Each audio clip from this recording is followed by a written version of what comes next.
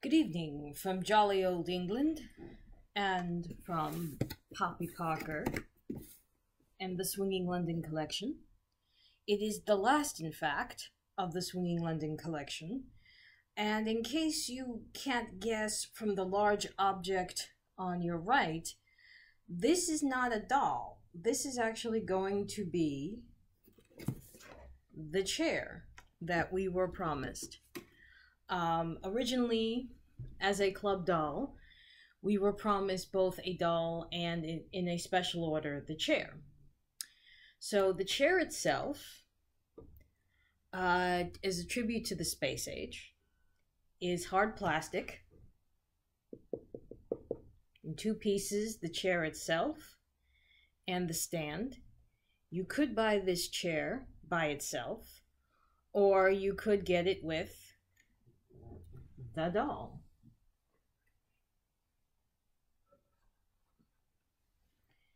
And if you did get it with the doll, interestingly enough, will come with the pillows that you see. If I can bring the camera in a little bit closer, you'll see the Twiggy pillow. In the back, a very small pillow with yellow, red, and green. And you will see this very small pillow that says that it's all groovy. And in fact, this complete look is groovy. So let me go ahead and start talking about the doll. I believe these boots are made for walking. This lovely Poppy actually comes with two distinct looks. The first one is a very interesting tribute both to the Swinging London, the Canopy Street, a little bit of the 20s, and a little bit of the British police. And by that I mean, if I can just turn her around so you can see from the back, this hat is the Bobby, B-O-B-B-Y, not Barbie, Bobby style hat. It's also a little reminiscent of the 20s. It is white, like the rest of her ensemble, and it attaches with a strap. You don't necessarily need the strap, but again, that gives you the whole police bobby hat look. The space age look is in the jacket, which closes and opens with a zipper. She has on, instead of having gloves to go with this, this is the second set of hands that are white and red. The red obviously matching the chair and the Kool-Aid hair. And yes, she has white boots that Nancy Sinatra would die for. They do lace, but that is not how you put them on. Mercifully, as always, or not as always, but we'll talk about that later, they zip in the back, and they have a very low, clunky heel. If you got the Sunny Slickers outfit and you have the clear umbrella, that would go perfect with this. So that's one part of the mix and match. Now, as I said, this jacket does come off with the zipper to reveal yet another take on the Union Jack. So I'm going to pause here and I'm going to set her back up again, and we are going to talk about the other items that this ensemble comes with, i.e. the second look for this lovely lady. So let the invasion continue.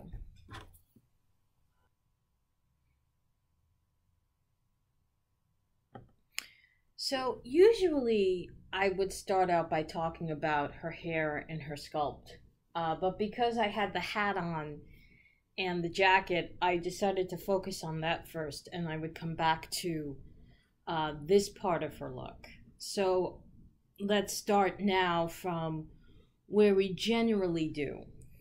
Her face,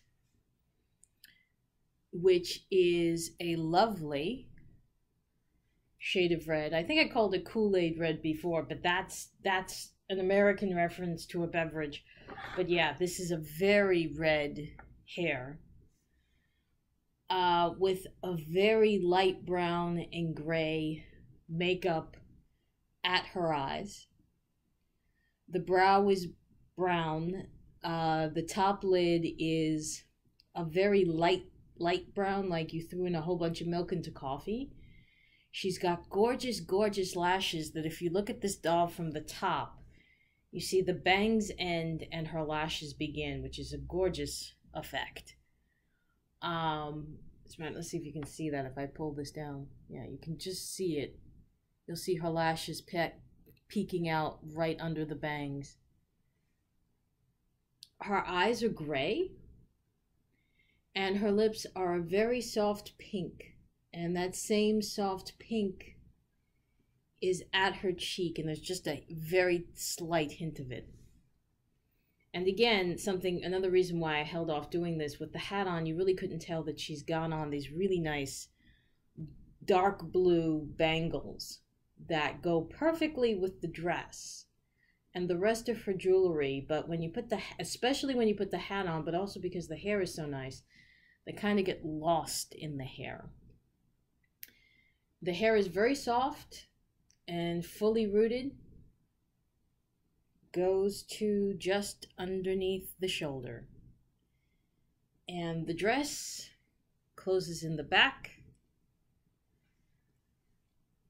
I can just grab it with hook and eye. Bringing her back slowly toward the front.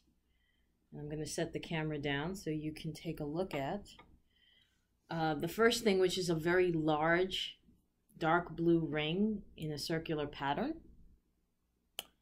And her nails have white nip polish. It's not the French manicure, it's actual white polish, which of course matches the dress and her boots. And then you have this really interesting bracelet set, which is red and blue.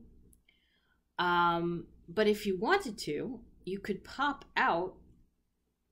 It's probably easier to do with the bracelet off. I'm just telling you. You can pop out the red and blue bangles and just have this white cuff piece with just the red band. And then the other two portions would either be blank, or if you've got other, let's see if I can pop the red out. If you've got other cuff, there we go. Oh, almost got it.